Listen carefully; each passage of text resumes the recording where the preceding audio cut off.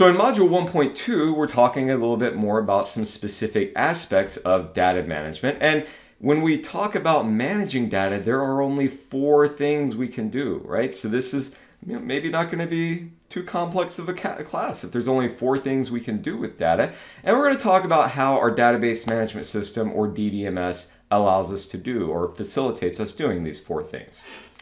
So these 4 actions of data management, it's, I think, an unfortunate abbreviation, CRUD, because I think of CRUD as the grimy, dirty stuff that's on my keyboard. I have to wipe it off every now and then. But CRUD is a very common abbreviation in data management that stands for create, read, update, and delete.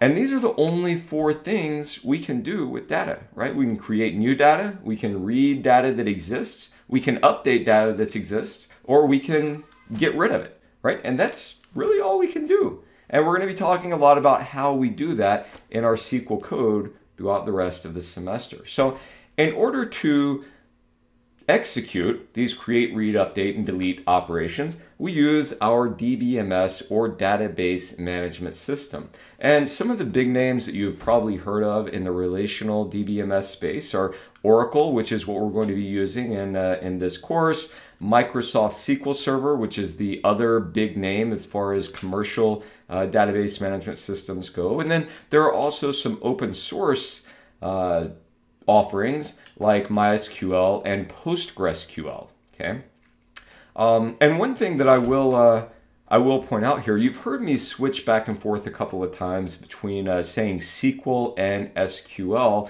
and generally speaking, saying it either way is fine and very common in the professional world. So generally, when we're talking about this product right here, people refer to it as Microsoft SQL Server as opposed to SQL.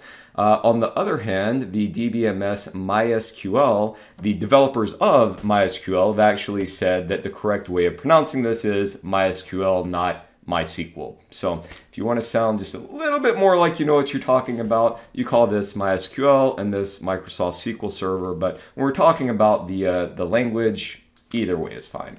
And no one's going to fire you or kick you out for saying it either way. So these are some of our common database management systems, and what the DBMS really does is provides kind of a layer of abstraction between applications that are interacting with the data or users that are interacting with the data and the data itself. Okay, so the DBMS kind of manages the organization and the structure of the data, and then provides you, the user or the application, with a set of tools for interacting with the data. Okay, so as a user of a database, you're never going to be like tinkering with the data files themselves. All of that goes through this layer of abstraction with the database management system. So this is where things like our data dictionary, which is our metadata, our description of the data sits, where our SQL language sits, our data definition language, our data query language, and our data manipulation language. Other utilities for interacting with the data, for doing security of our database, and for doing backups and restoring data, and setting up different types of high availability and replication and things like that, all happen at the DBMS layer. Okay.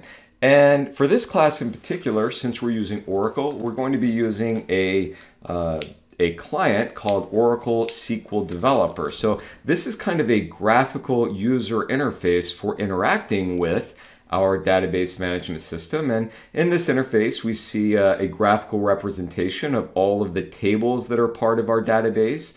So here we have, it looks like 7 tables. We have our database. Buried up under here, we're going to have other utilities and kind of management functionality. We have an area here where we can write SQL code and execute it directly on the database, and then an area here where the DBMS gives us some information back about the query that we just executed. So we're going to be taking a much deeper dive into this throughout the semester, but just kind of a sneak peek of how we're going to be interacting with our DBMS to execute these 4 actions of data management, which are create, read, update, and delete. And the DBMS, or the database management system, is just kind of the suite of tools that sits in between users or applications and the database itself.